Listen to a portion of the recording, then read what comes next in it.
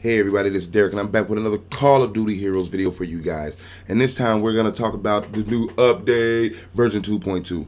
Okay, now as you currently can tell from my screen, if you haven't logged on yet, we have a new user interface. And your user interface is now blue. So, this is something that is a big deal to me. It is one of the things that I've seen that is the biggest change. As soon as I log on, this was the first thing I noticed was, wow, it's blue now. And now you can, for me, I can actually see the buttons. I don't know if you guys get what I'm saying when I say that, but it just doesn't blend into the background. So it jumps out at me. I know where everything is, and I really like that. So we're going to get in here. We're going to discuss some of the 2.2 update with you guys. First, they're going to give you guys a gift that's in your inventory. So make sure you guys go in there, open that gift up, see what you guys have in there. Now, we also have a new player cap. So now you can reach to level 110 for those people who have reached the maximum limit already. You can now go to 110. Now we also have an alliance update, which now we have a higher cap. No longer 25 members, we can now go to 30 members. So now your alliance can allow 5 more members. You can now allow 5 more of your friends into your clan. Or alliance, excuse me. They also have new survival levels added, which isn't a big thing for me because I'm not that high in survival. I think I'm only stopped around like 61 or something like that, so it's no biggie for me, but glad that they're there. So whenever I get past there, I got more stuff to look forward to. Thank you guys. We also have more helipad drops. We now have a chance to earn unit training and technology time reductions. We also have inventory selling, which to me, I didn't really want it. I really didn't care about it because to me, honestly, I use everything in my inventory. There hasn't been nothing in my inventory I looked at and say, hey, I want to sell that. So, you know, for you guys who really wanted to sell your inventory, you guys can now sell your inventory. So congratulations to you guys who now get to sell your inventory.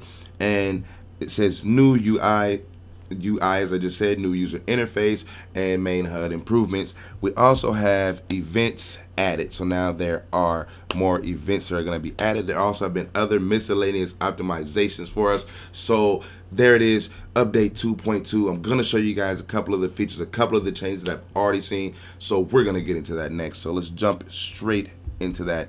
So one main thing that I did notice too over the UI is also if you go to your communication center and now request, you can now choose what troops you want to request. So no more confusion with our teammates now. There should be no more confusion with our teammates. And when I say confusion, in my alliance say it like this, our main thing is to have either dragons or other troops, which is usually set by our alliance leader.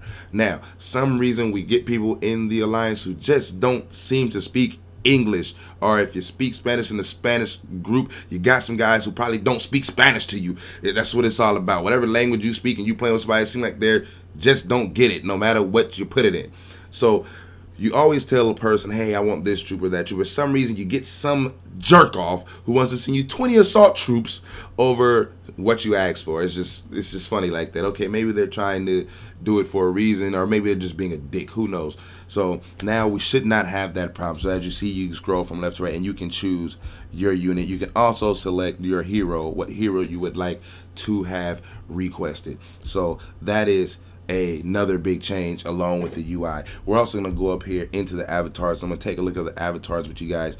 There have been several new avatars added, and as you see, for us who have been playing Call of Duty for a while now, we all know what these are. These are prestige levels, as you remember from Call of Duty games. These are prestige levels. These have been added, and of course they're not unlocked for me because I'm not level 107. So the higher you get in levels, the more you get these guys unlocked. And as you see, I haven't made it that high yet, so I have not unlocked any of the new character avatars. But as you see, we have some new ones so for you guys who are trying to reach that 110, you now have some new avatars to also pick up along the way.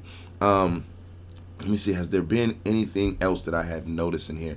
There has honestly been nothing else that I have noticed in the 2.2 update technically for me. Only thing I say is the user interface. We got the new avatars. We also got the request change now.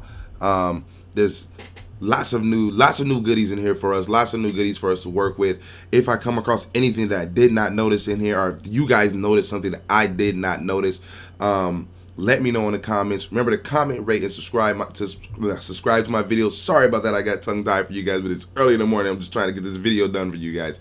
I believe I went over everything. Tell me what you guys like about this new update. Tell me what you don't like about this update. Tell me if you are still playing Call of Duty Heroes. This is Derek, and I'm out of here, and I'll see you guys next video. Peace.